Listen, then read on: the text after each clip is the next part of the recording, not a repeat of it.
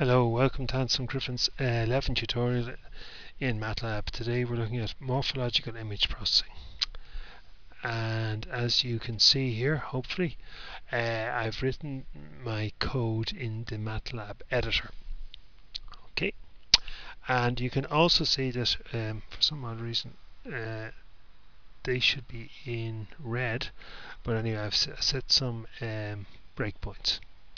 Okay, so let's run this, and we go up to here and that runs. Okay, so what happens? Line 5, we've cleared the workspace. Line 6, we've cleared the screen. Line 10, we've read in blob, and line 12, we've shown it. We'll see this in a second or two. And in line 16 to 18, I've inverted. Why did I want to do that? Well,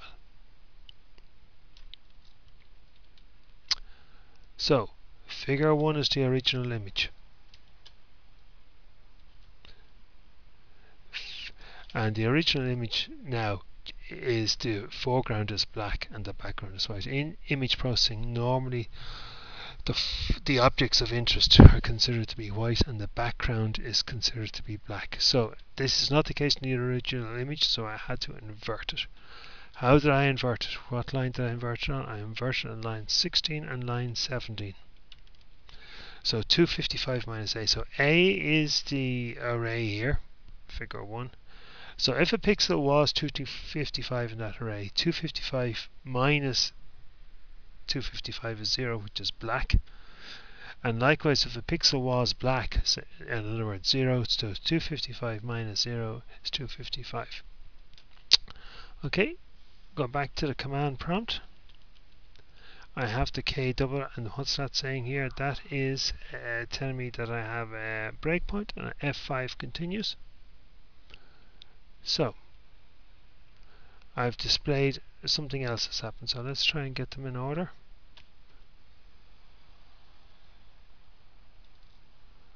Now, what's happened here?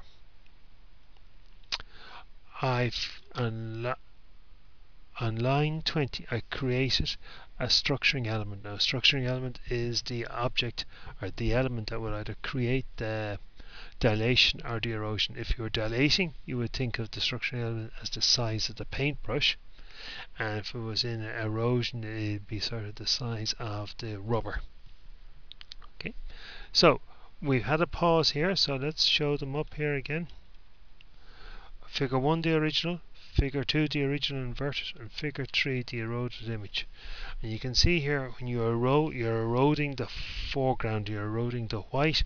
When you erode the white, and I don't think there's much more to say, hopefully it's fairly obvious. Okay, we're on line 32 down here. We've just paused, and what's going to happen here is we're going to dilate. So how do we dilate? You go back to the command prompt, F5 continues, and let's try and get them stacked up again here. Now we've done a dilation. I'm not even going to look at the code for a minute.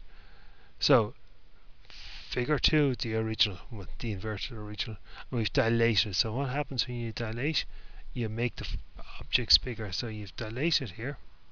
Okay, and likewise these peninsulas, or whatever you want to call them, or sticker outers in very bad English, you've made them bigger. That's great. So how did I do that? I did dilate. The command is imdilate. I showed it here, and I've just put a checkpoint here on line 42. And what's going to happen on line 42? I'm going to open. An opening is an erosion followed by a dilation. So go back to the command prompt. F5 continues. Something has happened. We're not too sure which.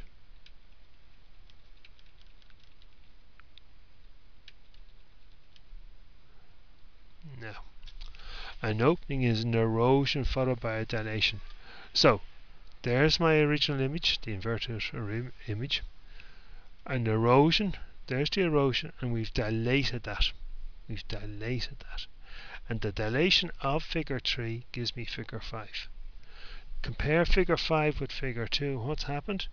That we've got rid of the promontories, the peninsulas, the sticker outers, whatever word you want to use, and we've kept these sort of internal inlets here.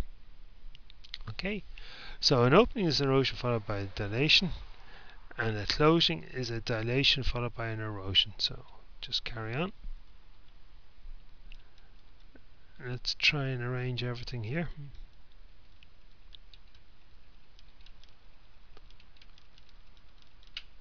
Okay, so an opening is a dilation followed by an erosion. So original, figure 2, dilated, figure 4, and erode that, and we've eroded 4 and we get 6. Okay, so compare 6 with 2. What's happened? You've kept your promontories, you've kept your peninsulas, you kept your sticker outers, but you got rid of the inlets, the inlets here. Okay, how do we execute that? Let's look at it out here. Sorry, wrong place. The code. Well, no surprise for guessing that the command to close an image in Matlab is imclose. Okay, and finally, just to remind you again, we want to publish the image, or publish the code I should say. So we're going to publish the HTML,